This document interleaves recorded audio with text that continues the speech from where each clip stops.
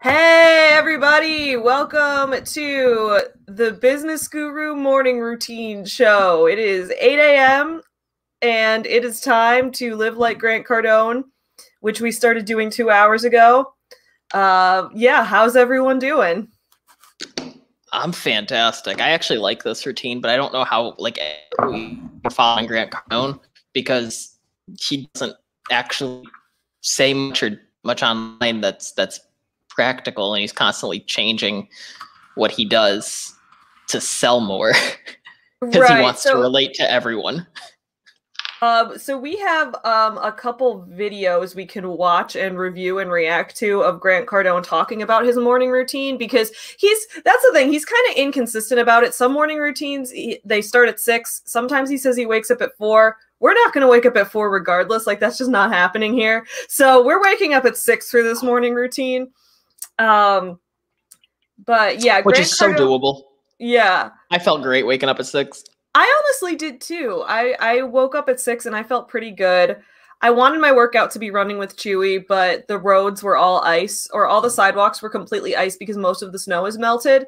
And so I slipped on all the ice and I just like fell into the pavement really hard. And I was like, well, I'm not running with Chewy anymore. So I walked with Chewy and then lifted weights at home. Heck yeah. Yep.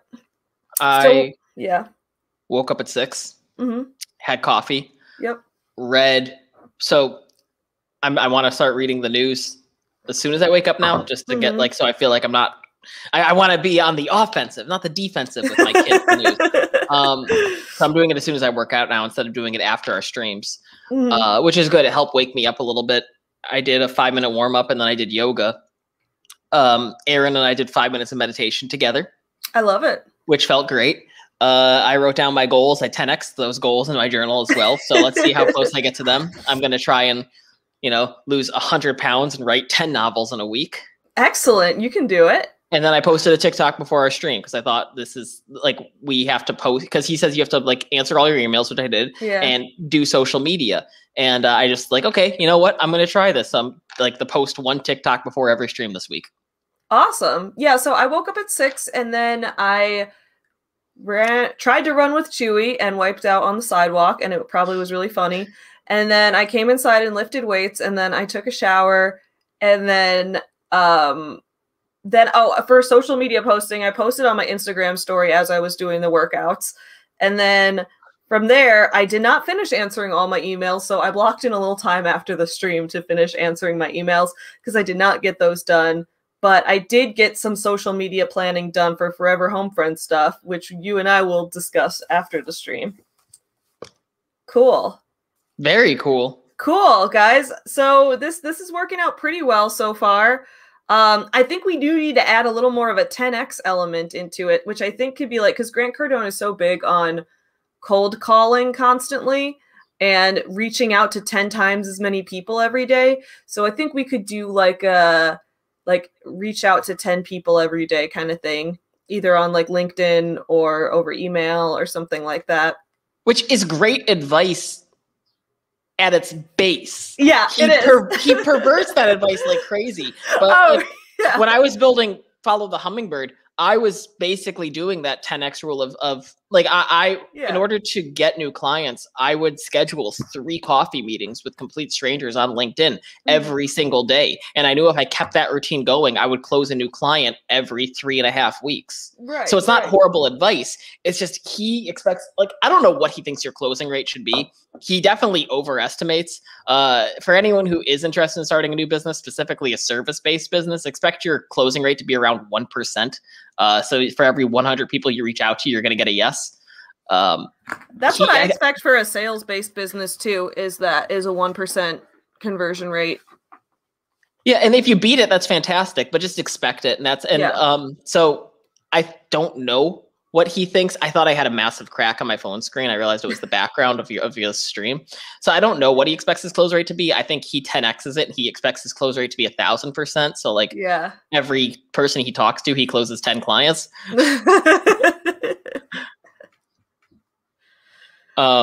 Hey, Fire Brad, how's it go? Well, you and I are the same person, so you already have this jacket. We've established this. So take some comments, and then we're going to watch some videos of Grant Cardone's morning routine, which will be fun. Like, we are actually enjoying this morning routine, but it'll be fun to react to the videos because while he gives advice that's like makes sense and is true on the surface, he's just so obnoxious about it to the point where it's like, how can anyone take him seriously? So he ruins it. Yeah, exactly. He's like, I love jalapenos. I love ice cream. Let's try mixing them together. That's Grant Cardone. Joseph's here. Good morning. Joseph says an hour and 15 minutes till lunch. Sounds awesome. I haven't eaten anything yet today. I need to eat in a little bit. Cartridge Gamer's like, hey, boss people, and stop picking your nose. Says, hello, boss babes of planet Earth. Kitty says, hey, hun. All right. Grant does have a punchable face. Thank God it's Grant. I was like, me? This guy has a... I assume you mean Grant Cardone has a punchable face. Yeah, because the thumbnail's him punching the sun. Amanda says, good morning. I'm running super late today, which is funny because I was so excited about having extra time in the morning now that I don't have any hair. Oh, Amanda, you shaved your head recently, right? So Amanda also sent me an email this morning, which I need to reply to, but I didn't finish replying to emails yet this morning, so I'm going to do that after the stream. Harley Nicole Plans is here. Hello. Hello. Stop Picking Your Nose says, I'm doing great. Worked out, wrote, and read some of Romancing the Beat by Gwen Hayes. Oh, that sounds fun. That sounds like a fun title. Oh, wait, where'd it go? Oh, yeah, so I still have this on, too, just because I want to, even though it's past, I still have my Mardi Gras pin on. Oh, that's adorable. I love the Mardi Gras pin. Yeah, I wish Forever Home Friends had some Mardi Gras pins. I wish we did too. We don't have any pins. We just have stickers. Maybe I need to start getting pins made. Yeah, like Lindsay. She makes enamel pins. I wonder if I could hand make them. Like maybe I could 3D print them and then glue the pin backing onto them. Jess, we are still good for today, but could you just send me a reminder of what time? Because it's not in my calendar, and I do live by my calendar, and I'm totally blanking. Happy Monday, Karen. Wait, what did Jess say? Are you and Jess doing a podcast interview today? Yeah, everyone check out Sabby's interview on the Persuasion pitch, by the way. Excellent. That'll be a great episode. Yeah, now, a lot of people love Arcade's jacket as well. It was like only $30. It's fantastic. That's the coolest jacket of all time. Yeah, Grant Cardone told us we have to dress for success, so yeah. So I mean, I think that's why I got it secondhand. But I mean, who cares? It's clothing. Like as long as they didn't urinate in it. Who knows? like it depends on the bodily function. Some I can get around, some I can't. That's fair. That's fair. Here are Grant Cardone's morning routines. These are the two videos I've watched so far. That's the thing. I think we need to smoke a cigar on one of these streams, although I think Tyler might get mad at me for smoking in the house because he has asthma. So maybe I won't smoke a cigar. I don't know. I'm also in an apartment that like doesn't have windows that can open, so like I don't feel like trapping tobacco smoke in here. Okay, so let's see. There's these two videos. Okay, this is the one I think that I watched first. This one is so obnoxious, it's hilarious. But this one is the one where he breaks it down by minute and like hangs out with his kids at 6:37 every morning. Every morning, which he definitely does not stick to. Let's see. Is the audio coming through? Amazing family vacation. Okay. We don't need to watch ads. Okay. When I get up early, I feel better. I just feel better. Which again, it's going to be one of those things where it's true advice that he ruins. I beat the sun up, man. Yeah. I got up before the camera. Man. I beat the sun up, man. That's my favorite line of his, when he beats the sun up. He works out at 6 a.m. We worked out at 6 a.m. Whoa, it's cold this morning. Dude, this is just him flaunting his wealth. This really is a video about him showing how rich he is. He just showed he had a home gym, a sauna, and a pool. That's it. I hadn't even done anything. All I did was get out of bed. Like, does he even live here, or did he rent this? Time with the kids, 6:37 a.m. Wait, how long was his workout? Because he did a sauna and a swim. Goofy time, 6:43. Get dressed, 6:50. Why couldn't he just hang out with his kids at 6:43? Why was it a lone goofy time? Is that when he masturbates?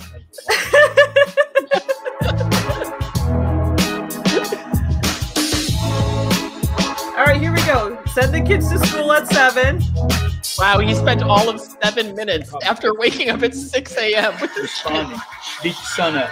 See, that encourages. Right. I love this right here.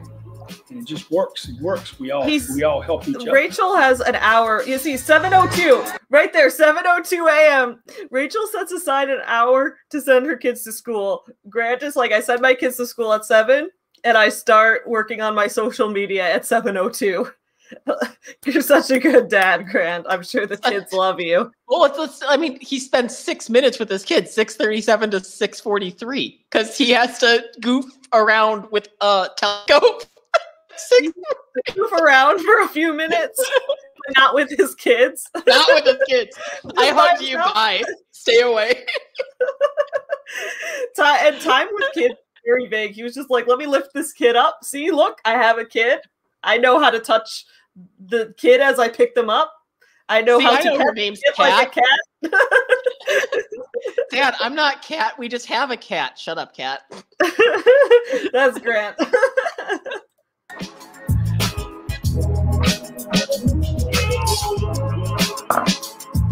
Oh, I forgot the breakfast time. I forgot to eat breakfast. Although, to be fair, his breakfast is just like a piece of fruit. He had a single apple slice.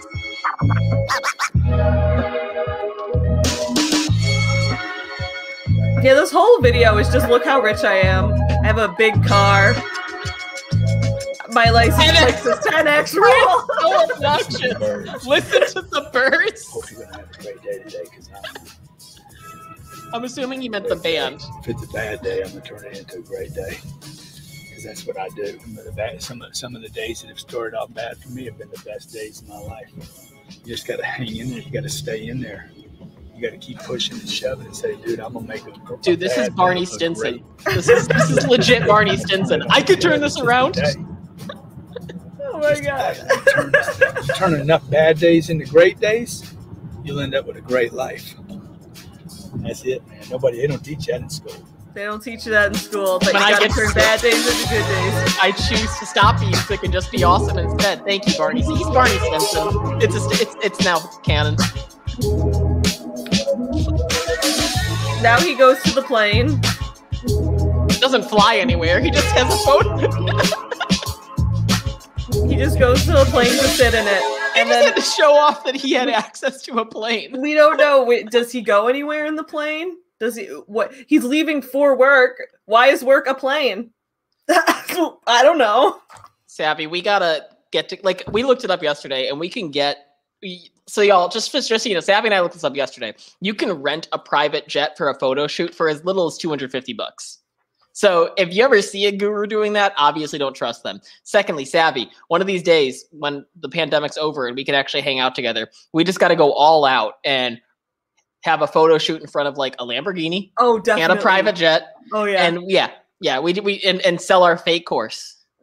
Oh my god, we absolutely have to do that. Now I'm super excited. So, okay, pandemic's over. You and I are going to meet up in person. We're going to get tattoos of my grandma's name on us. Yes. And then we're going to go do a photo shoot in front of a private jet and a Lamborghini. Yeah. Oh my god. Can we put the Lamborghini in the jet? Maybe that's an extra $250. Who knows? Because that would like 10x Ty Lopez. Just hanging out with my Lamborghini in my private jet. Oh yeah. Yeah. Ty Lopez would have nothing on us. We would be the coolest gurus of all time. I feel like Grant thinks he's The Rock, Arnold Schwarzenegger, and the like. Yeah, he does kind of seem like he has that energy. I like this. Gail says, good morning. Got the notification for the live stream right after finishing my morning ritual. So excited for whatever the fresh hell this dude's ritual is. So that's what we just watched there. But I really like this video because I feel like he has some great quotes in it where he talks about how he likes to beat the sun up.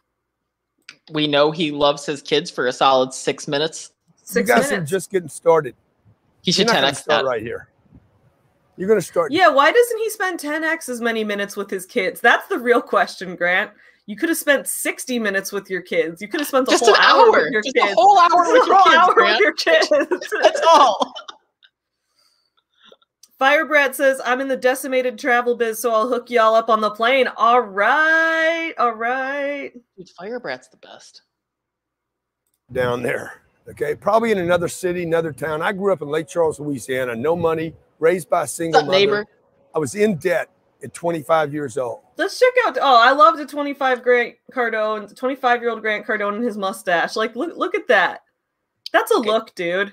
Two things. One, he obviously was doing drugs. Two, like, I hate the fact that now I know he's from Lake Charles. I'm like, ah, shit. Now I like him. Yeah, he's like, you guys are neighbors. 5 years old. The first thing that I had to do in my life was not learn a new skill. First thing I had to do to get my life moving in the right direction was self-development. Self-development, man. That's what we're doing. It was vital for me. This whole program is self-development. I had to prove myself, and I could start depending on me. You got to talk like this from now on. I had to show up every day. Show up with every day. Some disciplines, and start getting myself to trust me. Not anyone who listens to this on Spotify recordings after the fact instead of watching live on YouTube, that's going to be really fun for the audio.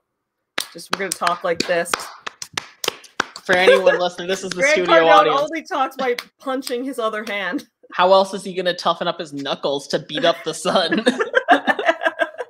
Trust others, but trust myself to do the right thing every day. One of the things that I started doing was beating the sun up every morning. That's one of the things I started doing. I was beating the sun up every morning. You gotta beat it up. You gotta beat the sun up every morning. If you can't beat up a star, who are you? Sun up every morning so that I had the discipline and the control over my life. So I knew, hey, before that thing pops, I'm going to pop. I'm going to get out of bed, depend on myself. I knew 6:43 was masturbation time. I called it. Goof off time is his self-play. There's some great quotes in this, right? He's like, I'm going to beat the sun up every morning. Before that thing pops, I'm going to pop. I'm going to beat the sun up and then I'm going to beat the sun off. This is a great question. Katie asks, how is learning a new skill not self-development? Exactly. He's like, it's not learning a new skill. It's about self-development. And it's like, pretty sure learning a new skill is developing yourself. Exactly. I think having such high amounts of toxic masculinity that you have to race the sun. That's his whole thing. I love this. And Mushroom Destroyer says, beat the sun, then beat your meat. Exactly. He's as alpha as they come. If you're not beating everything in your life, you're beta. I just love how, like, you know, how, like, Rachel's like, I gotta start the day on the offensive. This is such a business guru thing. He's like, I gotta beat the sun up. If the sun wakes up before me, then I'm not winning against the sun. I've already started my day losing. I need to be winning. Interesting thesis. If now divorced Rachel goes a bit more in the masculine direction with self-help guru development. I think she has been. I think she kind of has been. Although lately her content hasn't been as intense as before, so I don't know. Because she's not doing the have it all mom, which I know she also said is inherently. I don't like she's not going the family route anymore. So I'm wondering if she's going to go be the alpha male with no Y chromosome route. Yeah, dude, I think she should. Like, it would be insufferable and annoying, but like that's probably the best route for her career, like financially. Get up at the same time every day. And for me, that time, regardless of where I was beat that sun up. No matter where I am, I'm going to beat that thing up. So it gives me a sense of control over my own life. Second thing, I had to start cleaning up my life and my friends and my environment. When I was younger, between 15 and 25, I was doing crazy stuff in my life. Wasting my weekends. I have the saying, weekends are for the weak. Weekends are for the weak. I love that saying. I made that one of the thumbnails because I love it because it's absolutely stupid. But like, I sleep in on the weekends, guys. Y'all, can you imagine just like laying on your deathbed and being like, man, I'm so glad I never took a single day off. Weekends are for the weak. I'm glad that I wasn't weak. I'm so glad I'm dying strong and spent 6 minutes a day with my kids. Okay, to be fair, he spends 8 minutes a day with his kids. Don't forget 7 to 7:02. Right. Because he sends them off to school. He sends his wife out the door with his kids. Yeah, like, I wonder how much. But then his wife ends up on the plane with him. So I guess she runs the kids to school and then meets him at the airplane where they're flying to who knows where. Probably nowhere. They're probably just taking pictures of themselves in the airplane. I mean. I don't take his morning routine seriously because it just changes constantly to prove he's just the ultimate man. Like traveling is for the weak. I just visualize myself somewhere new when I'm there. I manifest it. I need to find I'm gonna find the audio clip in the 10X Rule audiobook because it was one of my favorite things that I heard the other day while I was listening to it. And he was saying, like, he had this great quote where one of his friends is like, calls him up and is like, Grant, my business is about to go under. I need $10,000 more in order to keep my doors open. And Grant was like, are you watching the game right now? And he was like, yeah. And he was like, well, why are you watching the game when you need $10,000? And his friend was like, because it's Sunday. It's the day of rest. And Grant was like, the Lord wasn't talking to people who needed cash on the other 6 days, son. Which, again, is not horrible advice, but he makes it so awful. Like, he finds one obvious example of you should not be taking the day off and is like, now apply that to everything. Are you happy with your life? Stop it. Work harder. For all the people in the comments speculating that Grant is on cocaine, at least in his books, he talked about how he used to be a cocaine addict until he was 25. And then now he just dabbles. Went to rehab, stopped doing drugs, and then found the Dianetics book the day he got out of rehab, and Scientology saved his life. So, we have to do Scientology shit this week too. Forgot. Oh yeah, I forgot. We can do all that live on stream. I'm not doing Scientology shit with my free time. We'll do Scientology on the stream. So yeah, and he's all like a no substances kind of person. Does he do coffee? I don't know. I'm gonna keep drinking coffee. I'm gonna keep drinking coffee. I'm not gonna drink alcohol this week. I drank a lot of alcohol last night, but I'm not gonna drink alcohol this week because Grant Cardone doesn't believe in substances, so no alcohol. Other than, like, I guess tobacco's fine because he smokes cigars constantly. Which is a bit. It's sort of like Rachel with that alcohol, right? Yeah. Like, I don't drink except when I drink. Exactly. Yeah. So but just for the sake of my own self-development, I'm not going to drink alcohol this week. I'm going to still drink coffee. I have been grinding my own coffee beans, so I wish I had started grinding my own coffee beans last week when I had a schedule that had 10 minutes put in just to make the coffee, but I didn't. I started grinding my own coffee beans on Saturday. Look at you. Yeah. You're such a winner. Such a winner. So you I need to grind more beans because I ran out of grounds of the breakfast blend, so I need to go make more of those after this stream. I'm gonna definitely have another cup of coffee today. I mean, I gotta say, Joe, I did enjoy this morning. Yeah, me too. Firebrad says, at least you can quit cocaine. If you quit Scientology, they come for you. That's true, dude. That's true. That's true. Questionable Hag Energy says, I know a lot of chiropractors and crunchy people like Cardone for being anti-substance. Cigars weirdly don't apply. Yeah, and people are like, I am against substances. Cigars are fine though. Like, okay. Okay. Is it because you like don't fully inhale cigar smoke? Like you just keep it in your cheeks, and for some reason they're just like, shit, like tongue, cheek, jaw cancer doesn't count. Yeah, maybe that's what it is. I do want to smoke a cigar this week though. I'm pretty sure I have a cigar still in my house.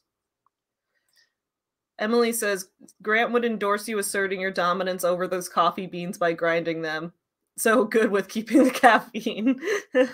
Just yeah, I think it's a fancy substances only. Yeah, only substances that rich people would have. Cigars, maybe fancy champagne or something. I don't know. Because rich people definitely have cocaine. Yeah, that's true. Yeah. Well, we're not going to do cocaine this week. I think he's just illogical. I think that's what it really just comes down to. There's no sense, rhyme, or reason to it. He's just like, if I do it, it's okay.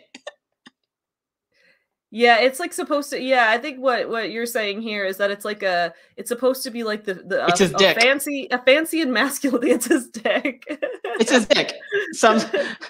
I know Freud said sometimes a cigar is just a cigar, but we all know Freud's lying. Yeah. So here we go. We've got Weekends are for the weak. K-cups are for the weak. Drinking, fooling around with a bunch of bad things, bad people, making poor choices. At 25 years old, I cleaned it all up. Quit going to those places, quit using those things, quit hanging out with people that did not have ethics and discipline in their life, that weren't committed to the same things that I was. I wanted to build something in my life. I wanted to become someone.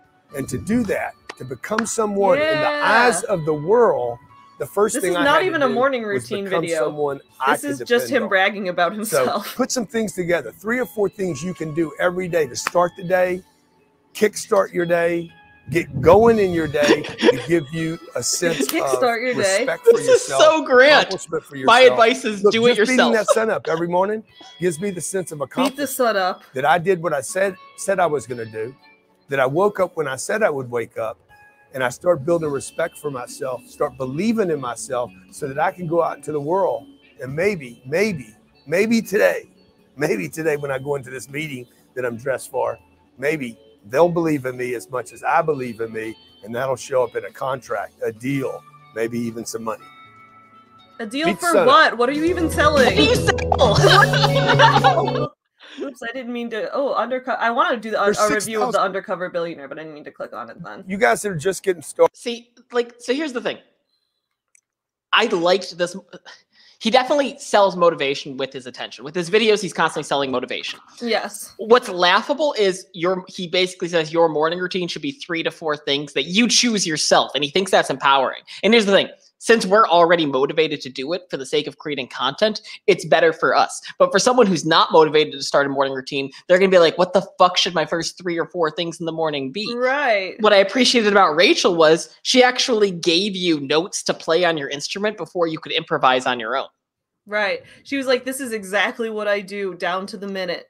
And I guess if we follow the one from the How to Turn Bad Days into Good Days video, then we do get down to the minute goofy time. That's too down to the minute. Like we gotta get a telescope. Oh my God, here, listen what Kat says here. Last year on this day, I was in Las Vegas for someone's wedding, and Grant's 10X convention was in the same hotel we were staying at. It was so crowded. Oh my God. You had more fun, I guarantee it. I would love to go. Like, I think it would be so fun to go to some of these conventions to review them, because I want to see. I can't imagine that they're not like super cult-like. Oh, it has to. I mean, like when Rachel was talking about her conventions, or when people were talking about going to Rachel's conventions, like they're talking about the physical exercise that they do in order to release the endorphins and get everyone more receptive to ideas, which again is one of those things that's at its base true, and then they find a way to completely pervert it. Yeah, exactly. Exactly. Okay, so we watched these. He's got my daily. Oh, that one is long. That's a long ass video. We're not going to watch that. Yeah, that's why on YouTube I 2x. I don't 10x. I 2x my videos. Another guy here who said, I tried Grant Cardone's morning routine. Here's what happened. This guy's doing just like we are. Good for him. Shout out he made a video. Money. He made a short video. I'll still watch it. I'm going to add that to my watch later playlist. There we go. Let's look at Grant's video about impossible goals. And this is a video of him just walking on the beach. Look how much money I have. Well today. Uh-oh. I got water coming in on me. Wow. The surf is coming to get us here in Miami. It's a beautiful day. Guys, I'm not perfect. Hey, I can't stop the ocean. You are. It's beautiful. Hope you're doing well. I'm so quirky. Today. The water comes for me sometimes. Spending some time with your family, getting your goals together. Just like you. Looking at what you can do. I'm just like you. Sometimes when I'm at the beach, the water I get wet in the water at the beach. That was so forced. He was like, guys, the wave's coming. I gotta prove I'm a human. I don't melt in water. I love how his kids are in the background, like, and he's just ignoring them. Daddy, pay attention to me. Hey, Shut Dad, up, cat. I'm not the cat. To make your life better. She's calling for him. I'll tell you one thing that's really helped me. Yeah, his kid is like, his daughter, she was like, is that a turtle? Shut up. He just stared at her and then was like, anyway, so back to my vlog. Turtles 10x their life. They live longer than us. Be a turtle. My life. getting up early. 2 things. They cost nothing. 2 things. Number 1, getting up early. Beat the sun up. And number 2, write my goals down first thing in the day. I'll attach I created a planner that I could use for myself. I'll attach it below. I'll have somebody do that for you. How much does the planner cost? Here we go. Oh, it's definitely free, and it's definitely like a lead magnet. At best, an Excel spreadsheet. At best. No, it's $20. You're fucking. He's selling a $20 planner. Yeah, hold up. I'm gonna bring it up here. I hate these people. Yeah, they're the worst. There we go. The 10X Daily Planner. It's on sale for $20. It's originally $35. Buy the 10X Planner 4-pack. Want to dominate your time like Grant Cardone?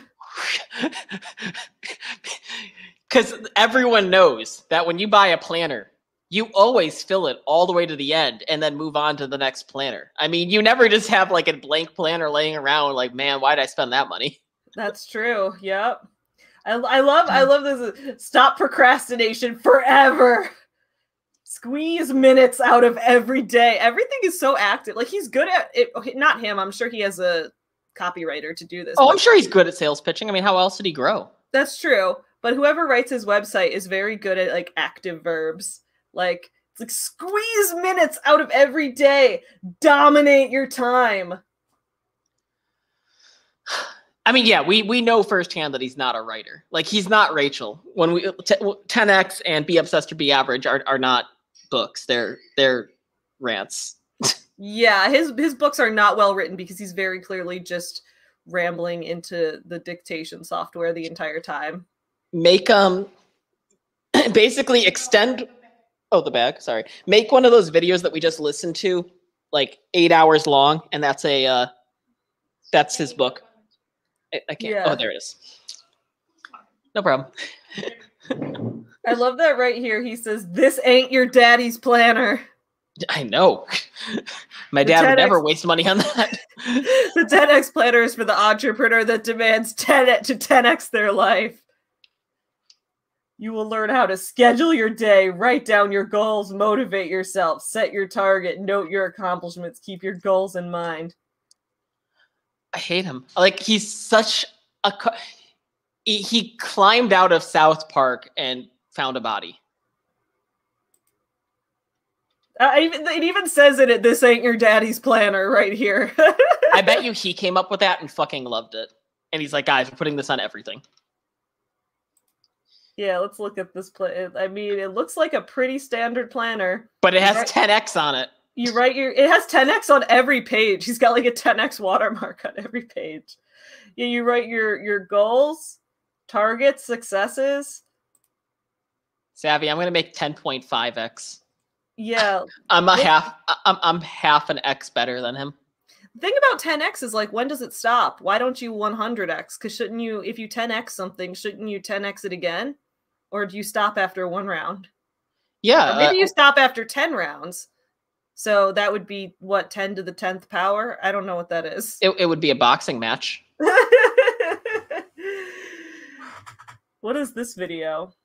How to use your 10X planner. The planner, the 10X planner, and I want to show you how I use my 10X planner and why each of the pages are laid out the way they are. Okay, why do I have dates on the left side? Why do I have my goals twice? Why do I have them on the right side? To be honest, like, I don't have that much of a problem with the 10X planner. Like, it seems a little like it's a regular planner, but, you know, I know plenty of people who sell planners and have their own planner system. Like, this right here I'm using, this is the Clever Fox planner. I wrote down my goals and my to-do list and it all in there this morning. So I don't have a problem with someone making a planner based on the system that works for them and selling it. I just think it's a little obnoxious that every page is like 10X, 10X, 10X. And I wouldn't buy Grant Cardone's planner. I would much rather buy a planner from like someone who starts a full planner company. Grant Cardone has enough money already. So he attached the planner below. Cool. So we're going to continue. Oh, dude, Grant Cardone has 1.5 million YouTube subscribers. I'm jealous. I want to get some more YouTube subscribers than Grant Cardone. That means I have to, what do I have to do? Do I have to, if I 10x my channel right now, I'd be at 120,000. So I have to 100x. If I 100x my channel, I would be at Grant Cardone's level.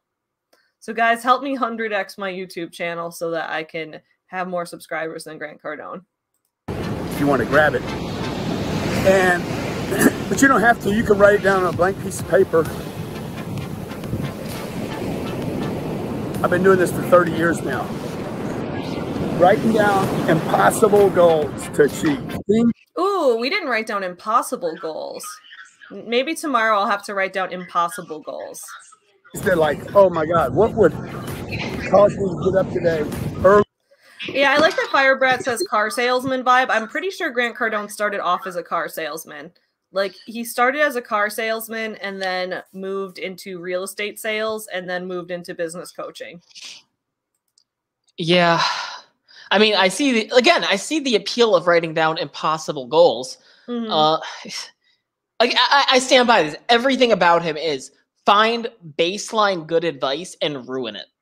That's his entire brand. Take it way too far.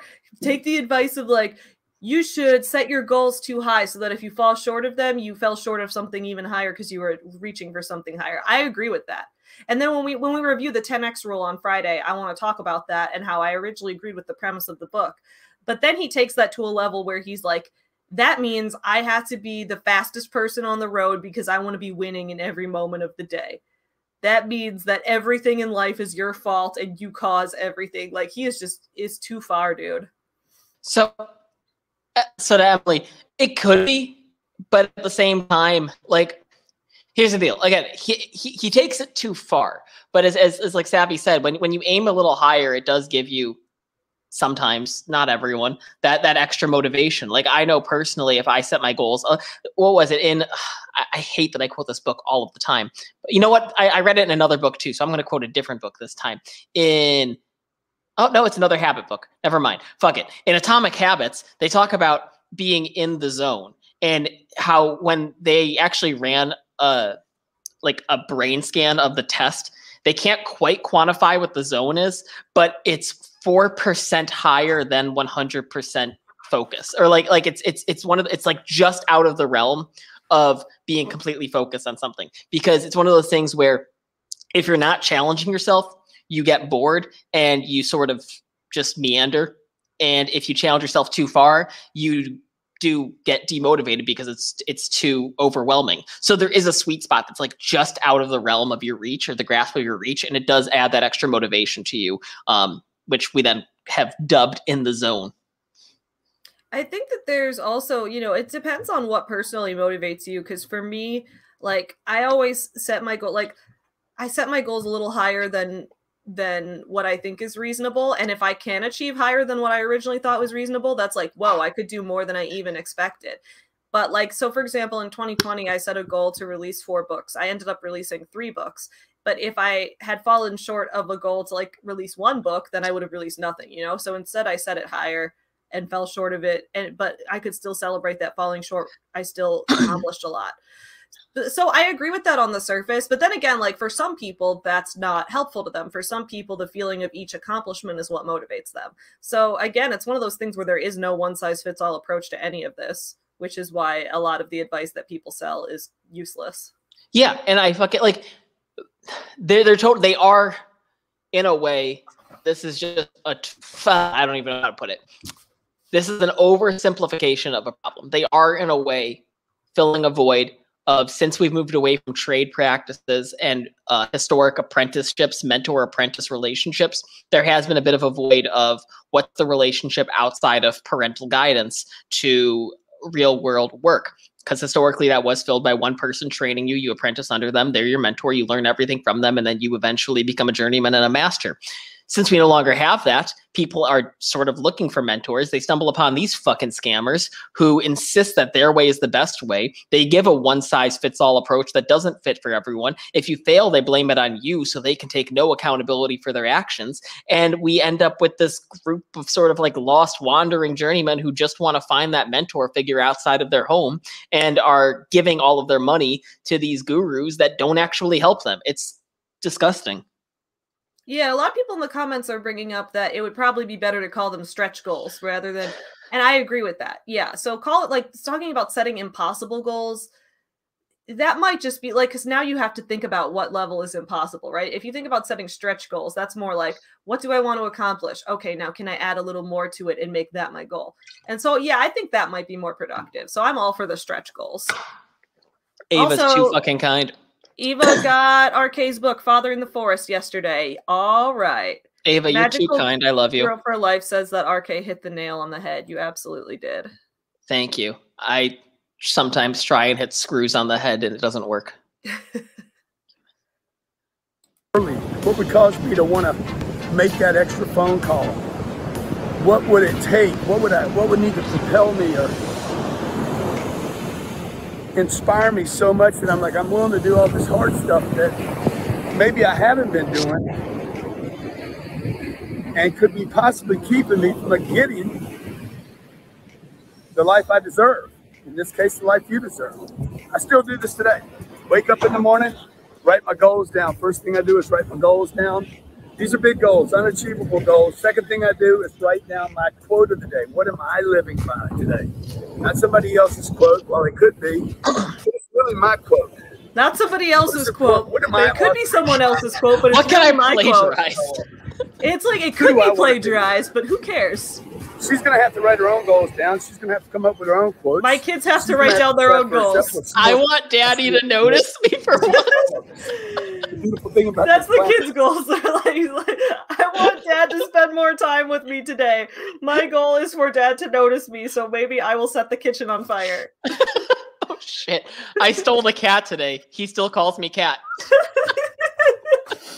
That's the thing in the 10X rules. He talks about like how kids are so great at demanding things. He's like when a baby is hungry, they just start crying and they don't care that they are annoying everyone. They just scream because they're hungry.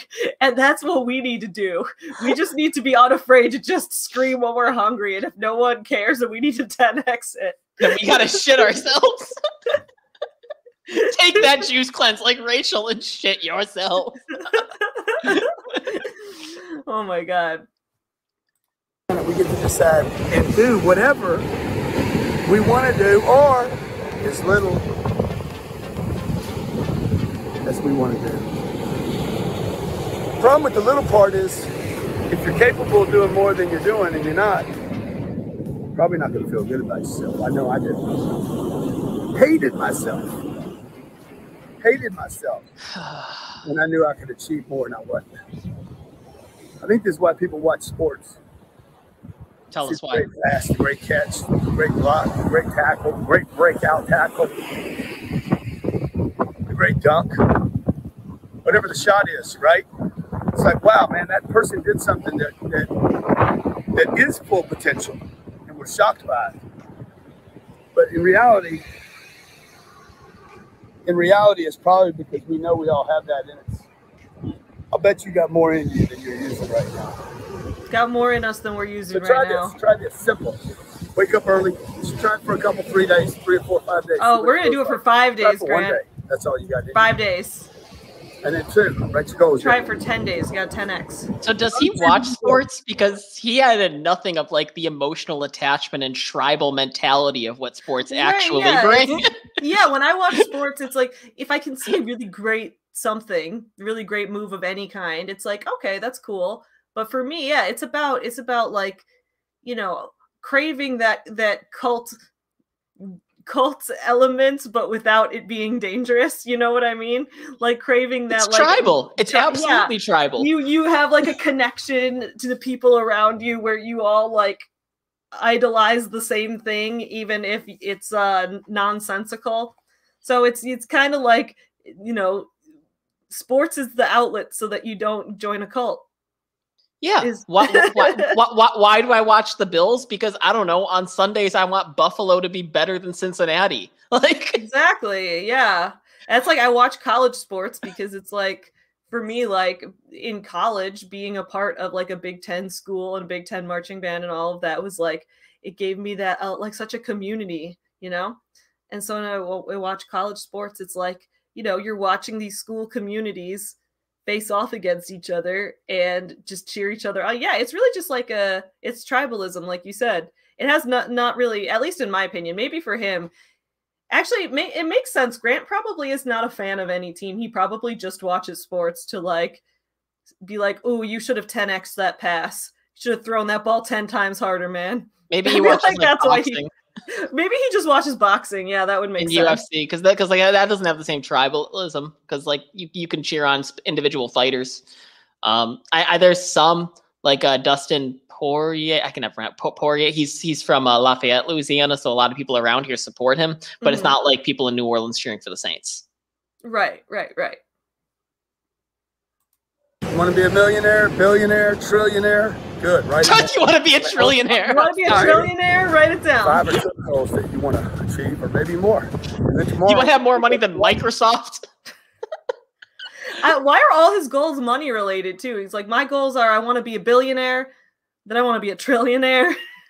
Then I want to own the Galactic Federation. It's because he's addicted to money. You replace cocaine with he snorts money. He snorts money. Yeah. I mean, that makes sense, honestly. A lot of times you hear that people who have addictive personalities, which I do. I definitely have an addictive personality. So I am addicted to like working all the time and also caffeine. So yeah, that's a thing. So I guess that makes sense. But you want to make sure the things you're addicted to can be like, because for me, like my addiction to working is what's like made me able to work on things I'm passionate about. So it's been healthy for me. But like if you make your addiction to money, I feel like that's not going to be healthy in the long run. But I'm not a psychiatrist, so don't take my word for it. But also Grant doesn't believe in psychiatrists, so. Yeah, if you want to get your brain right, you got to wash it with Grant Cardone. Girl, wash your brain. Girl, wash your brain. Wait, before we press play, are people talk? I've never played a D&D campaign. I've always wanted to. Every time I've done it, it's fallen through. If there is an online D&D campaign being set up right now, I would love to be involved.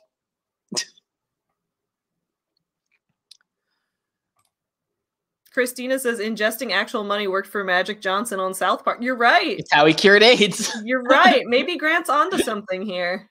And then they just went to, I forgot what it was. Like, I think they just treated Africa as like one giant country too. And it was just like, travel to Africa. Guys, we found the cure for AIDS. You just have to inject like $20 million into your bloodstream. Bye. Oh my God. Yeah, I remember that episode.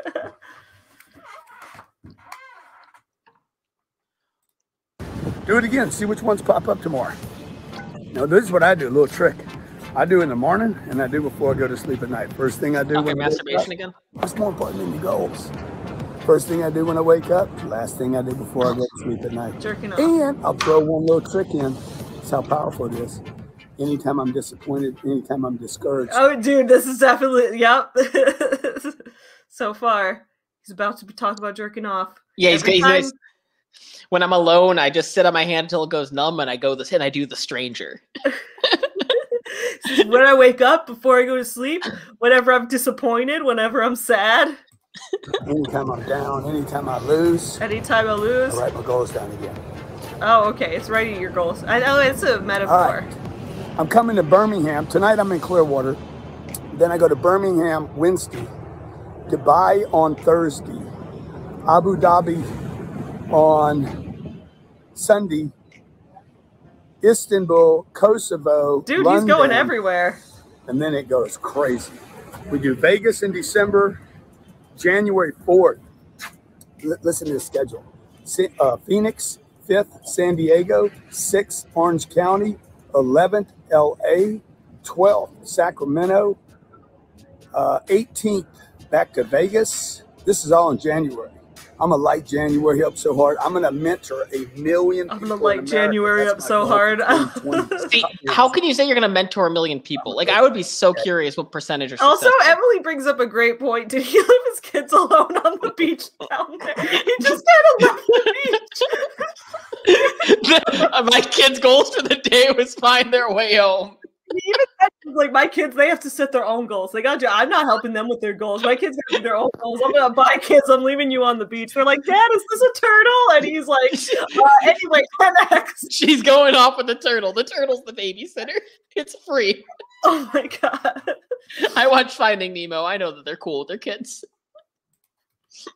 So y'all, that is how Grant Cardone spends his morning. You got to beat the sun up. You got to write your goals down. You got to beat someone. Yeah, questionable hag energy says beat your meat, not the sun. Wait, and then Mushroom Destroyer said, yeah, I think she said it much earlier. She was like, beat the sun, then beat your meat. Exactly. And this is true. Well, questionable hag energy says he's the type of dude who babysits his kids. Like, when parents say like, "Oh, I'm babysitting tonight," it's like, no, you're parenting. Pretty sure those are your own kids.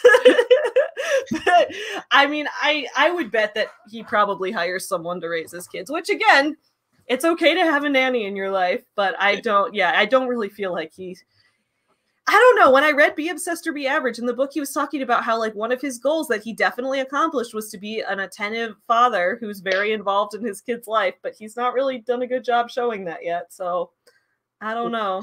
Maybe he just started so low that 10xing it really doesn't do much. Like if he remembers his kid's name 1 day a week. Yeah, like he spends 8 minutes with his kids. He used to spend less than 1 minute a day with his kids. So he 10x'd that. He 10x'd it. He's like, oh, now I added in the time where I spend time with my kids at 6:37. I realized that I had a couple extra minutes in there. Yeah, I agree with Katie. It's all fun and games until coastal erosion.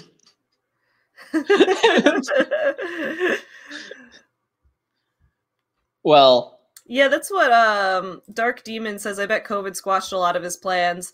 Yeah, he has not. His business has not been doing well. And this is the thing. A lot of, like, pretty much all the gurus have been suffering during COVID because all of their whole thing is about, like, you're in control of your whole life. And then this, like, completely unpredictable thing takes over the entire world. And then they're just completely, like, grasping at straws now. So a lot of Grant Cardone's videos and TikToks and things have been very weird. I don't think his business is doing well right now. Which is like, funny. It's sad. It's sad that they just completely ignore the fact that black swans happen like every decade. Like I mean, the previous decade we had multiple. 9/11 was a black swan. The tech bubble was a black swan. The Great Recession was a black swan. Obviously, COVID is. Like, these happen regularly. What did we have in the 2010 to 2019 decade? I'm like blanking on that decade. Did that decade exist? Did it exist? I mean, I'm pretty sure it existed. I don't know. We had Obama. Yeah. That was college decade, so who knows what we had.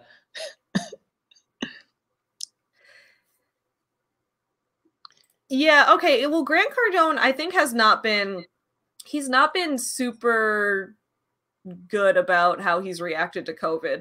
Like, I did actually, when like before the, like right when the lockdowns are first starting, like almost a year ago now, I did a video on this channel where I reacted to one of his videos where he was talking about, it's the one where he says, get you some nuts. That's where I got that from. It's like, oh, dude, we should be eating nuts right now. Oh, man, tomorrow I'm going to get me some nuts.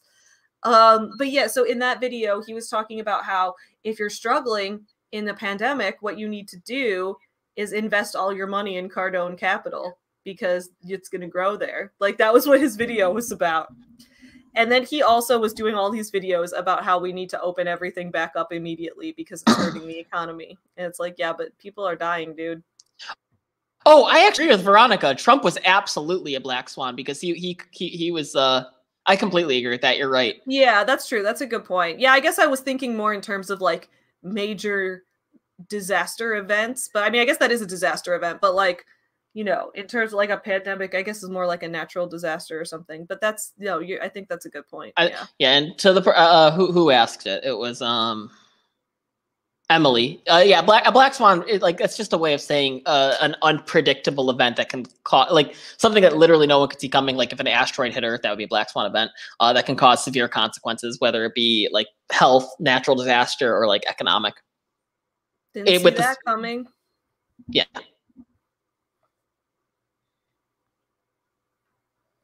Oh, I'm so sorry, Mushroom. Oh, I'm sorry. I'm sorry about your friend's dad. Eva says, I don't know what he did to become a voice to listen to, but it seems common that their success came before their content. Everything's about success, just this vague idea of success. And I think the more vague it is, the more they can capitalize on it. Sort of like with volatile markets, the more volatile they are, the more money there is to be made. The more volatile the definition of success is, the more people there are to scam. Questionable Hag Energy says, my father-in-law sells supplements to a lot of natural health people who are obsessed with Cardone. They were still traveling and doing meetups. Oof, that's not good. Privilege is interchangeable with success. Yeah, for a lot of these people, and they will also go so far to tell you how not privileged they are, which, like, to an extent, everyone has different privileges. Everyone has advantages and disadvantages in their life. But, like, Grant Cardone will go so far to be like, I was not privileged at all. Like, my family was so poor. And it's like, that's impressive that you broke the poverty cycle. But to say you have had no privileges at all is just not true. Like, you're a straight white man. You didn't, like, 40 years ago, there were a lot more barriers to people who were not in those categories, and you did not have to deal with that. So, like, it's just, there's that's part of it too, is that when people are successful, they want to chalk it all up to themselves. But I will say, at least Grant believes that not only do you have to own all your successes, you have to own everything bad that happens to you, which I think is stupid all around. Like, you shouldn't be the one who's solely responsible for your success, nor should you be the one who's solely responsible for your problems. But he's the one that's like, if you've made a lot of money, that is 100% just you. No one else ever helped. But also, if someone rear-ended you this morning, that's also your fault, because you should have been rich enough to have the clients come to your house instead of ever having to drive.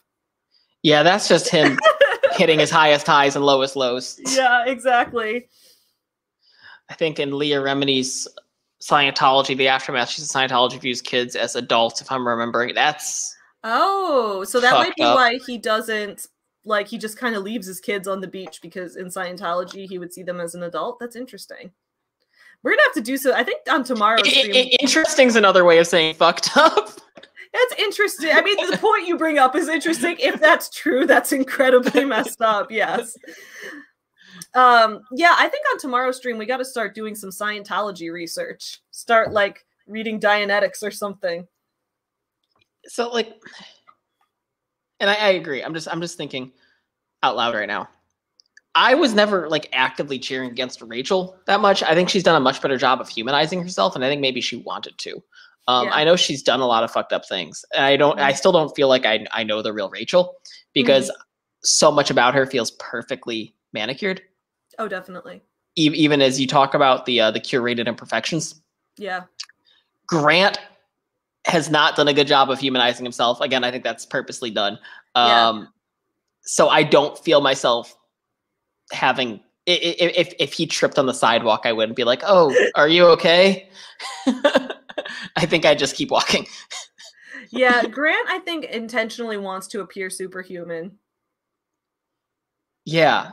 Yeah. Yeah. I like, yeah. But he's just so vague. He's so vague. And I think part of that's just his funnel as well, where it's like, the less he says, the more he can upsell, because he can promise more secrets at the next lesson. Yeah. But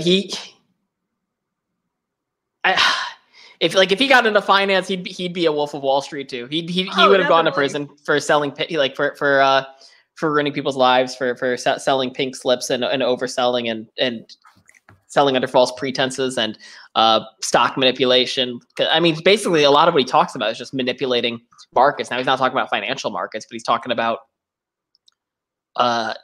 harassing a client into giving you their money. in 10X, he talks about that. He talks about how he refused to apologize for his employee for harassing a potential client, and then they ended up signing the client instead, which for one, I'm calling bullshit on, and two, like that's not good business practice. Like if it happened to you once, you're lucky. That's not good. That's an exception. That's not a rule. Dude, I think we should not do the whole thing in one thing, but maybe we can watch. Chewie, shut up. Chewie, keep protecting her. Chewie's like, I hate Grant Cardone too. I think we could watch and react to a little bit of the Grant Cardone and Jordan Belfort, the Wolf's Den podcast interview, because it's pretty wild. So are they okay? First off, you said that they have a bit of like a rivalry going on. I think so. I don't like from what I've seen on YouTube. Let me look it up. Let's look up. That's all the videos I saw were them being at odds with each other, which is always fun when two people who are both equally terrible hate each other. Because sometimes people are like, you know, the enemy of my enemy is my friend or whatever. But in this case, it's like, no, this is just unless a fight I'm going to watch from a distance. Yeah. It could be like WWE. They're just fabricating beef to sell more and get more attention. All right. Which I wouldn't put past them. And what was it? In 48 Rules of Power or whatever it was, it talks about which is a book I guarantee they've read. It talks about the importance of identifying an enemy, because if you can identify an enemy, one can't sneak up on you. Mm-hmm. And that definitely feels like something that they would do. So this is the podcast interview that I think we need to watch the parts of, because this is the one where Grant Cardone goes off on how no interest is a level of interest and all of that. But this one here, we've got Grant Cardone calls Wolf of Wall Street Jordan Belfort a broke rat, part 4. Which, I mean, you can agree Jordan with. Belfort exposes Grant Cardone. Which, again, you can agree with and still say he's a piece of shit. Also, I was thinking this yesterday because I was watching it. Now, I'm not saying Jordan Belfort. I'm trying to, like, I look at him and I don't see an ugly man. And I'm thinking to myself, like, if he was a truly ugly man, like, if he was not in good shape, if he looked hideous, I feel like he would not be idolized the way that he is right now. Because he is a criminal who ruined people's lives. That's a thing. A lot of people don't talk about, like, attractiveness privilege. But if you are... you don't even have to be like super hot if you're even just like not ugly, just not ugly. Yeah. Even if you have like a little bit of conventional attractiveness to you, people will forgive you a whole lot easier. Yeah. Like Ted Bundy had groupies. That's so weird, dude. Yeah, then we've got Wolf of Wall Street destroys Grant Cardone. Grant Cardone versus Jordan Belfort alpha battle analysis. There's a whole lot of fun stuff here. Grant Cardone is all, don't call me beta unless it's a fish. 300 mil, negative 100 mil. Yeah, so I guess people have to choose. Are you Team Grant or Team Jordan? Man, this is like Twilight of con artists. This has to be fabricated. Has to be. There's so much shit on here. This was absolutely fabricated for views. Yeah, I think you're probably right, because it's like if you want, like, there's no way to not hate them both. Yeah, I mean, like, I'm not even mad at the strategy. I see like, it's YouTube, it's entertainment. I see its purpose. Let's take a look at this. I think people need to learn how to talk to people. Right. Keep talking to them, no matter what their interest is. Sales training, time management, personal efficiency, closing, negotiating, personal finance, and money mastery. These are all things that I have done successfully in my life that I'm like, hey, this worked for me. I don't know if it's going to work for you, but I know it's going to work. I know it worked for me. I hate him so much. I hate him so much. I hate him so much. I hate them both so much. I hate them. I fucking hate them. Eva is right. AuthorTube should have battles like this. We need to have more battles. AuthorTube's problem is it has its battles behind like anonymous forums, so that no one can actually capitalize on the attention. Right? And it's like, yeah, it would be so much better if we could run like, but then we're introducing all the drama into the community, and that would be a problem. But oh, thank you, Firebrat. Yeah, she's fantastic. I actually met her on LinkedIn, which again, I keep saying, the principles of Grant's advice are not his, so I don't feel bad for saying this. but they're correct. Like if you are actively trying to put yourself out there and meet new people every day, you're going to meet some interesting people who you can work together with. I have this rule where I max out my connections on LinkedIn daily, and I just send a very basic "thanks for connecting, how are you" message. Now, I'm not Grant Cardone, and I'm not actively trying to sell every single person I meet on there. What I am trying to do is engage in a conversation. I bit my lip. Is engage in a conversation. And that was not curated in perfection. That hurt. Are you okay? Yeah. What I'm not trying to do is sell to every single person on there. I'm trying to hear their story. Because for one, here's the best piece of sales advice I don't hear anyone talking about. When you're trying to make a sale, shut the fuck up. They are infinitely more important than you if you're making a sale. Their story is the only thing that matters. If you are talking more than them, you are doing something wrong. So I just engage with them. I ask them questions. I hear about their life. And if I can work with them on a business side, I'll ask if they want to get a coffee. I never try and make a sale online, and I never even really try and make a sale in the first meeting. I always set a time and place that's completely neutral. That's not at my office because I want it to be a completely neutral feeling, where I can just get to know them. And if I feel like I could possibly close them on a sale, I then incite or instigate a second meeting, which is in the office, because I consider the office home field advantage. And like the percentages, I'm always dealing with percentages. What are your closing percentages? If you're online, your closing percentages are probably less than 0.1%, and you're just going a pure quantity model. You don't want to fucking do that. If you can meet with them in person over coffee, your numbers go up a little bit. If you can get them in your office for a second meeting, personally, I've seen my percentages go anywhere from 30 to 50%. So Cher says, thank you so much, Cher. So smart. I think so too. I think that works for you really well because you have like a service-based business. When I have a product-based business, it's a little harder because it's like, I guess if we were in a place right now where I would be doing this if that was my original plan for trying to sell to stores, right? Like trying to make deals with local toy stores and bookstores and things like that, was to try to set up those meetings with purchasing managers and that kind of thing. Right now, I am just trying to sell direct to customer online. So it's a little bit harder because I'm not going to go meet with someone and just for them to buy a product, you know? So it's a little, but I think in terms of like a service-based company where you're trying to get clients and that kind of thing, I think that's brilliant. Yeah, and so the woman I did the mental health interview with on LinkedIn, I didn't try and sell her anything. I connected with her thinking that maybe there's a chance I could sell her on something. I couldn't, but she had a really interesting story, so I invited her on my podcast. And the other thing is, y'all, if you're trying to sell something, start a podcast. Not because you want to sell on the podcast, but because if you can sell someone the opportunity to market themselves on a platform without costing any money, like a podcast, they are almost always going to accept it. My podcast was how I became friends with Jennifer Weissop. I'm going to fuck up her last name. Weissop. She owns the fastest growing. This is me doing a name drop. I know it sounds awkward, but so I don't try and sell her on anything. We're just friends. That's all that happened. It's not a business relationship. But I became friends with her, even though she has the fastest growing Southern food chain, Ruby Slipper, because I had a podcast and I gave her the opportunity to sell her business on my podcast. If I didn't have that, as I tried to reach out to her before I had a podcast, didn't get an answer. Had a podcast, asked if she wanted to come on the show, got an answer that day. So if you're trying to sell something, maybe start a podcast, see if it's for you, because you can give someone who might seem out of your reach as a client the opportunity to promote themselves on a platform they wouldn't have access to, and that will open the door to a conversation. What do I sell? Two things. Follow the Hummingbird has sort of taken a hiatus because it transformed into something I barely recognize anymore. But initially, when I finished my master's degree in economics, I wanted to work with small businesses that needed help with business planning and bookkeeping. So I was doing that.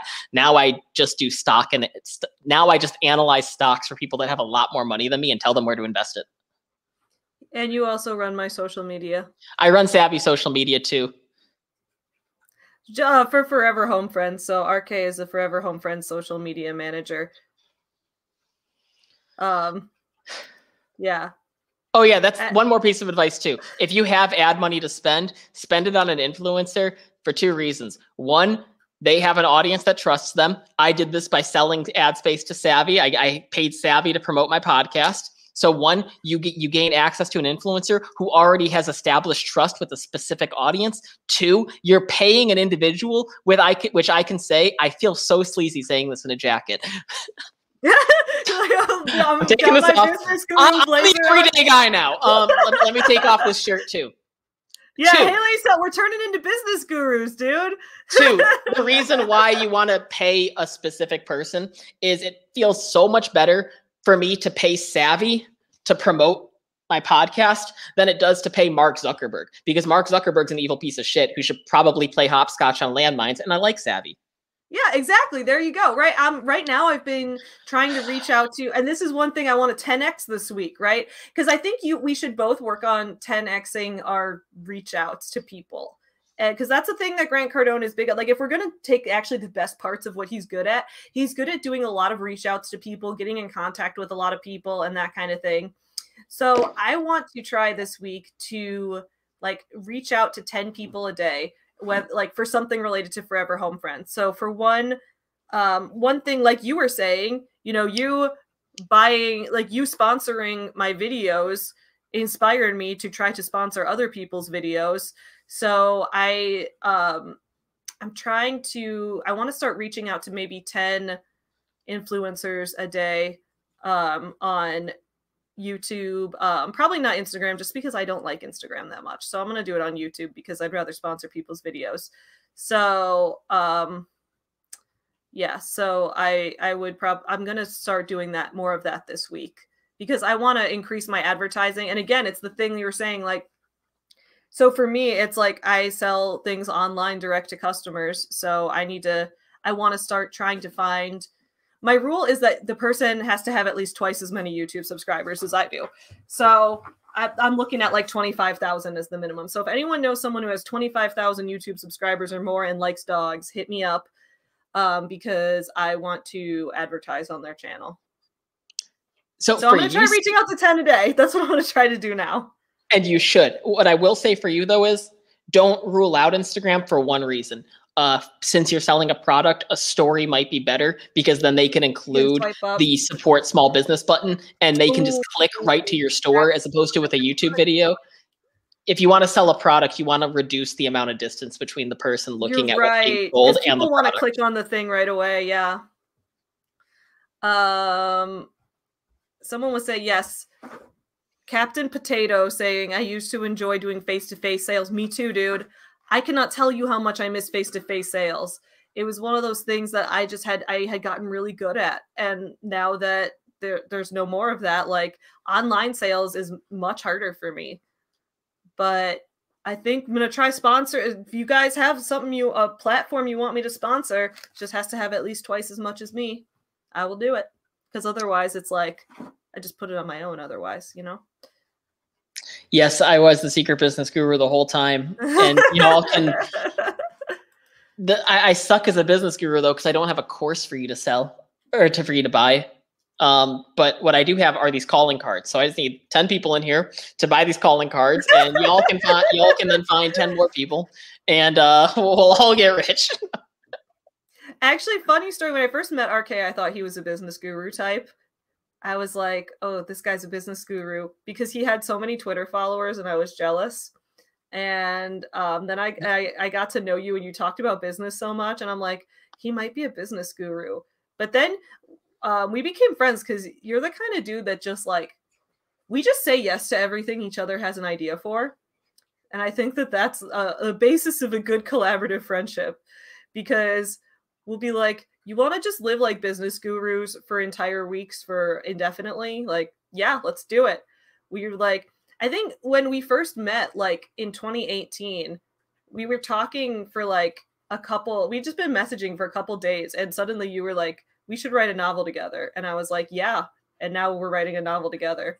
So it's just like, they're like, let's do this. Okay, cool. Let's do it. So it's good to have someone who's like that in your life. Yeah, we're business gurus like Jim Carrey is in Yes Man. Yes. Yeah, honestly, Haley's right. This morning routine live stream is going to morph into a small business podcast so easily. It is. We've already been posting replays on Spotify if people want to listen to that. Yeah, your morning. Maybe we should do some interviews. We should do some interviews. Yeah, and I think it's like after we get through a couple weeks worth of living like various gurus and we start to develop our own morning routine, I think we should start doing interviews.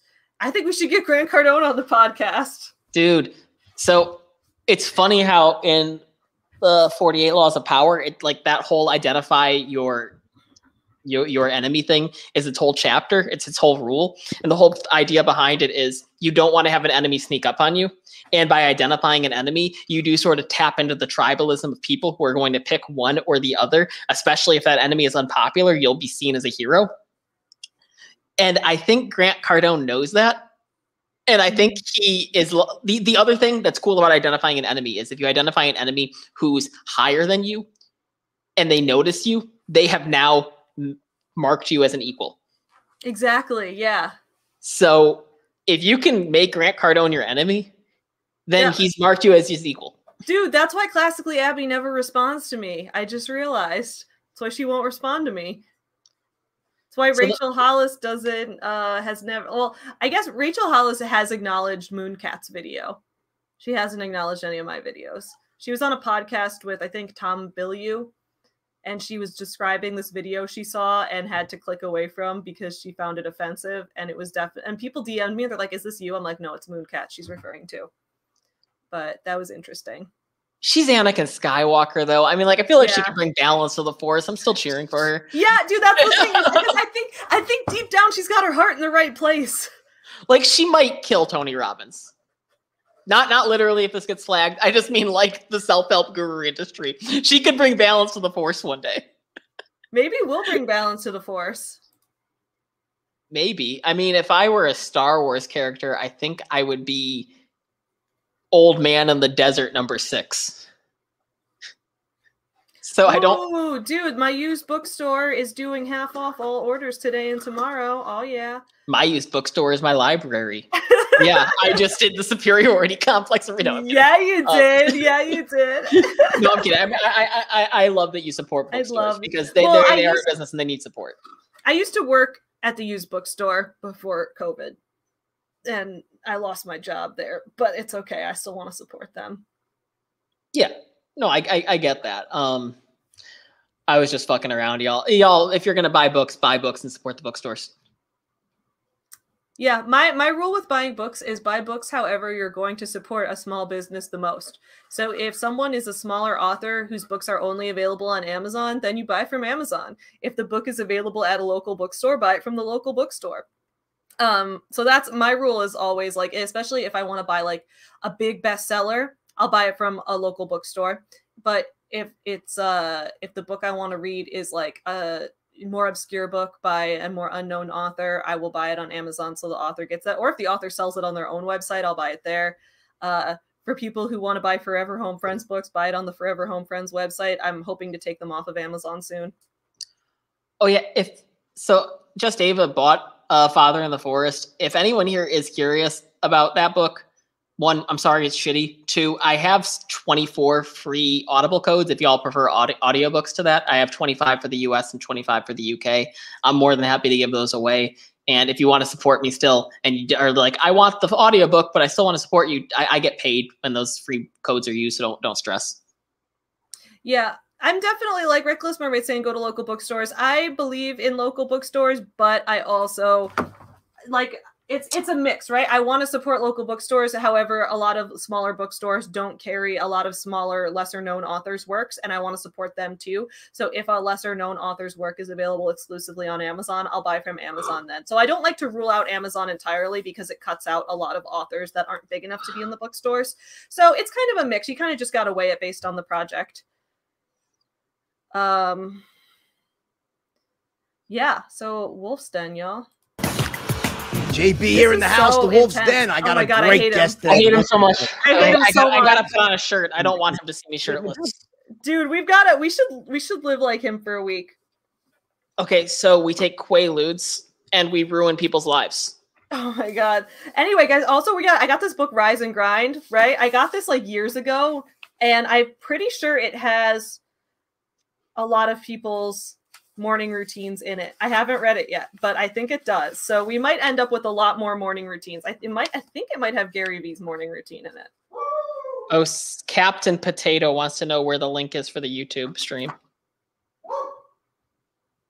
Oh, the link for the YouTube stream. Yeah, I'll give it to you. Sorry. Yeah, I stream simultaneously on YouTube and Twitch because I'm trying to build up a Twitch over time, but I don't have almost any Twitch followers. So let me send you a link to the YouTube stream Free case right evaluation. now. Price. YouTube stream is right here. Boop. There it is. Fuck. You can follow us on, you can subscribe to my YouTube channel or my Twitch channel because this is always going to broadcast there. We also have, let me pull up, I should pull up the link to our Spotify for where we repost all of these. On Yeah, Spotify. I only have 2 up. I'll be sure to get up the rest of the Rachel Hollis ones this week. I got to finish downloading the rest of the episodes for that. If you can't, it's all good. I downloaded my illegal YouTube download app again. So Your Morning Guru on Spotify. Here it is. whoop, there it. Oh, also the other thing that you could do if you want, I gave you the login information, right? If you want to record the ad that we have for Anchor, feel free to do that, and then we can start getting $10 per 1,000 views. That would be $1 for yeah, we 10 cents per view. Yeah, we should absolutely do that. All right, so y'all right here. Oh, hey, Spence is on Twitch too. What's up? So y'all, right here is the link to our podcast on Spotify. It's called Your Morning Guru. 2 business owners attempt to review every self-help guru's morning routine. This is such a great podcast premise. I don't know why no one's done this before, or maybe they have and we just don't know. But either way, I feel like we're very cool for doing that. Okay, Grant. This might be someone else's quote, but fuck it. It's mine now. Yeah, so we've got 2 episodes uploaded there. We're going to upload the rest of them as well. Yeah, if you watch 10x, then that would be $1. Ava, you're 10 dimes in one. You're a solid dollar. You're a silver dollar. I'm hoping to one day be a silver fox. You're a silver dollar. Oh, a link tree. Yeah, I use link tree on my Instagram. We could make a link tree to put in the description of all of these. That's a good idea. My social media is just Savvy's right now, so just everyone sub to her, not me. I just hang out with her all the time. If she ends up hating me, I'll no longer have an internet presence. I don't think that's gonna happen. Look, you think like we have this like ongoing feud, like it's the rumble in the freaking beach jungle here. But dude, I'm really actually excited. These 2 are both so insufferable. They're so unlikable. Fuck off. My whole alchemy is I want to try. You're not Muhammad Ali. Don't reference that. I can from you about how you go out and train salespeople, about your life, because I want to give this massive to the audience, right? Well, everybody wants to know who's the better salesman, right? That's what they keep saying. Cardone's arms look huge. Did he like? He's gonna say he is. Did he like work out right before this to try to inflate them? I love to sell. I mean, but one thing it's a good idea if he did. I'm even better at training salespeople than I am at. I mean, I'm a great salesperson, but I really excel when I something about. I love doing it. Like when I don't like sales at all. I love training people. So, anyways, let's start in the beginning. So buy my course. Start selling. When I had to. So what was the? Grant being like, I hate sales. That's such a lie, dude. It was was it a clothing store? I was paid 6% on a $12 tie. I was 16 years old. Okay. So I'd make whatever that is, 6% of $12. I mean, okay, $7.20. 72 cents. Yeah, 72 cents. Yeah. Yeah. Okay. These 2 are just awful to listen to as well. Were you good at it? Like neither of them should be on a podcast. Both of them are not fun to listen to. The only time I was good at sales was when there was urgency on my part. Like I had. Yeah, Grant's more video based, I'd say. Like I sold furniture. I was terrible. I got fired. I sold clothes. I was fired from that job. Grant's getting fired everywhere. And there was one other job. I think it was a refinery job. I lost that. I lost 6 jobs. But the only time that I ever sold anything successfully was a bunch of fish that we had caught, redfish, red snappers. I caught hundreds and hundreds of them. And I was caught yourself. I was on a supply boat out in New Orleans, Louisiana, off the coast. I was doing 2 weeks on. All right, Grant's in New Orleans. I like him out with RK that fishing. Was my job, right? It was a total labor boat. 3 of us on the boat. We'd bring supplies out to the oil rigs. I've never told this story, and one day we dropped lines over the boat and about 100. I'm sorry, hearing him talk about lines. I know it's fishing lines. Right. A rope, dude, with like 80 hooks on it. And you just now you see why I started a reaction channel. How much easier is this than making a video? Oh, dude, reaction. Yeah, doing reactions is way easier. Really? Like, where was this now? This is south of New Orleans. Okay. So we catch, I don't know, 300 or 400 fish. We couldn't even keep them all. Right. Snapper about this big. So I tell the guys, 10xing the fish. Have your fish. I mean, we can't eat it all. So we put it on Queen ice. of Spades says Grant Cardone is the man I would never want to date. Like Accurate. Well, because he stalks women, dude. He's a fucking stalker. This is how I started my career. Door to door. Yeah, dude. Yeah, Captain Potato. I have a Discord for Patreon right now. I'm looking into making another one. Hey, guys, I got some fish. It's fresh as shit right here. You know, I did the same job, by the way, but with boxes of frozen steak and meat. And yeah. Well, I didn't have enough ice. I didn't plan on. I didn't know what I was This doing. is so. This is so New York meets New Orleans. New York, I sold steak door to door. New Orleans, I sold fish. I sold snappers. I got fish. I got fish. That was my fucking. I'll give you really good prices. They're There's about my to. straight I don't tell them now. They're gonna go bad. I got fish. I just. Why does he have his face everywhere? We know what you look like. It's your podcast, right? He's got. This is just like the most obnoxious podcast setup I've ever seen.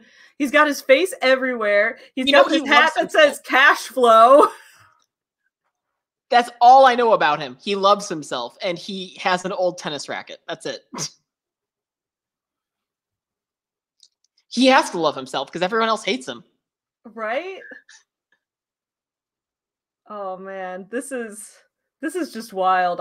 This is the most obnoxious office I've ever seen. Can you imagine walking into your office and just seeing your face looking at you? That would be a little weird, and I love looking at my face. Like, I'm one of those very conceited people. I think I'm very attractive, which I know is a weird thing to say, but I love looking at my face all the time. And because of that, like, but I would find this weird. Like, this is a new level of weird to have his face everywhere in his office. Yeah, you can learn a lot about someone from their office decor. Like, the most bizarre sales call I ever was on. We went into this office and they brought us back to their conference room, and they very clearly only invited us to try and sell to us. We were under the impression that we were going there for a coffee. This is part of the reason why I make sure that all of my first meetings are neutral locations, because I never want anyone to feel like that they're being pressured to buy. Yeah. They invite us to their office. They sit us in the conference room, which is a tiny little closet on the far end of the table. So the only escape is to get up, sidestep, suck in your gut, and walk all the way around the conference table and through them again. So it really felt like there was no escape. Oh, that's so awkward. At one point, I felt like, oh my God, am I going to either have to buy from them or jump out the window? And here's the most bizarre decoration setup. You could tell that these were people who perception of knowledge was more important than knowledge itself. They didn't have books and bookshelves. They had framed pictures of leather-bound books. Oh my God. That is the most obnoxious thing I've ever heard. That's like on BoJack Horseman when Mr. Peanut Butter, like, Diane says she wants a library at home, so he builds her a library, but all the books are fake because he thought she just wanted it to look like a library. Like, that's what that reminds me of. I need to watch that show. It sounds like a really clever show. It's so funny, dude. It's super clever. Yeah. I would highly recommend it. There's absolutely something there. I mean, what's more important? The outcome that we're looking for, or the perception of it? Right. Yeah. It's like perception is reality. Is it better to be healthy or to be perceived as healthy, aka look incredibly fit? Is it better to be smart or perceived as smart? Is it better to be successful or perceived as, or maybe successful is not the right one, wealthy or perceived as wealthy? That's interesting, because sometimes when you're perceived a certain way, it can help perpetuate it, right? Like the business gurus, fake it till you make it. They just are perceived as wealthy and smart, and so then they can sell courses, and then they become actually wealthy and successful because of that. But there's no actual value put out into the world. There's no actual there's no value for any customer. It's like MLMs, right? It's like the idea that it's more, everything is focused more on the person selling than on the person buying, or what the end product even is. And here's sort of the point, because I see Cher say, I would rather people not know if I were rich. I get that. And I feel like most people who have money would agree with you. But my point is, what sort of like has long, if attention is the most important currency, which at this point in time, it almost feels like it is, given different circumstances. And let's just say hypothetically that the dollar depreciates. So your your static money is worth less and less by the day because maybe you're not investing it, or maybe you just don't have the set amount of income. Or I don't know. It could be any number of reasons. But let's just say you're becoming less wealthy by the day. What lasts longer, money or the perception of wealth, which can then perpetuate more money coming to you? And I'm not trying to say that this is something that we should all pursue. This is me saying these are the dangers with these fucking assholes. Mm-hmm. Absolutely. So yeah, this whole, like, he's got all these books on the shelf over here, but like, are these even books? Like, these just look like cardboard cutouts of books. Questionable hag. Maybe they're real books. I don't know. We'll see. I can't have real books. I had to buy 10,000 so I could be on the New York Times bestseller. That's how I still sell today, by the way. Okay. Like there's no, you know, it's very direct to the point. Find out if you're interested, and then I move on. So if someone's not interested, in other words, one of the things I know about, the whole not interested thing. I think this is the highlight of the whole podcast. I'll wait till RK is back because this is pretty amazing. Right now, I'm writing I forgot to write my goal in my to-do list in my planner. That what I want to do is reach out to 10 potential YouTube or Instagram to sponsor per day. I'm trying to reach out to 10 per day. That means I need to compile a list. That means I need to put that in my Google Calendar. Oh man, I've got so much in my calendar already today. That's okay. That's okay. Got a 10x it. I'll just put that reach out to 10 YouTube, Instagram, and then hopefully I can do that in the morning tomorrow before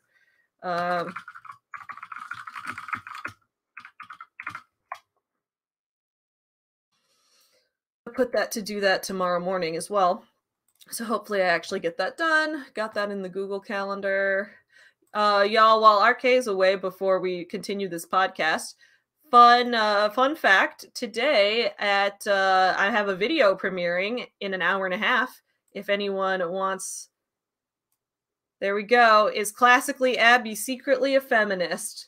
This is a video I've got premiering today at in 86 minutes, according to this. So if you guys want to join me for a video premiere this morning, we're going to discuss, react to and discuss Classically Abby's video, Don't Let Feminists Control Your Life, and talk about how her understanding of feminism, she might actually be one without realizing it, right?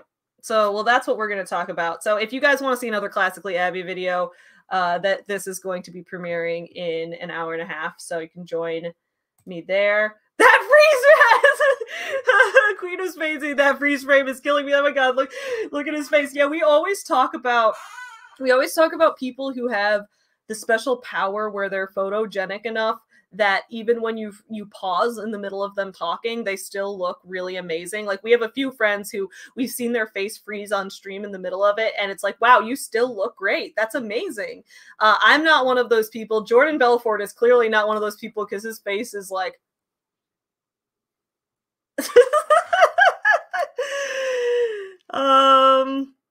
hey, you're back.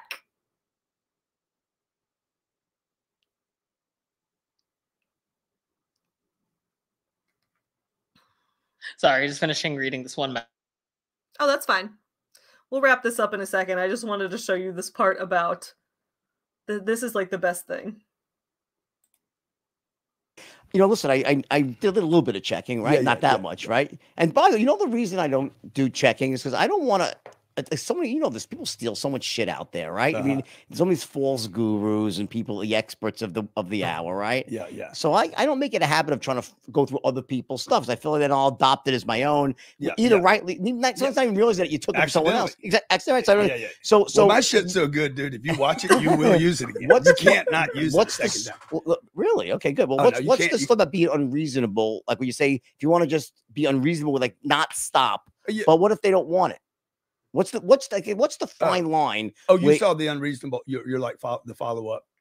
No. I mean, like, okay, so you have two types of people. You have buyers and non-buyers, right? Like, what do you mean? No, I don't believe that. I think they're all buyers. You think everyone's a This buyer? is the part he thinks everyone's a buyer. He's like, you have buyers and non-buyers, and Grant's like, no, everyone's a buyer. Everyone's a buyer. Every human being you meet is going to buy. I have diabetes. They might not buy my fish, but then they're going to buy insurance, or they're going to buy groceries, or they're all buyers. But what you're selling fish though? In that case, I was selling fish, but that does not make them a non-buyer.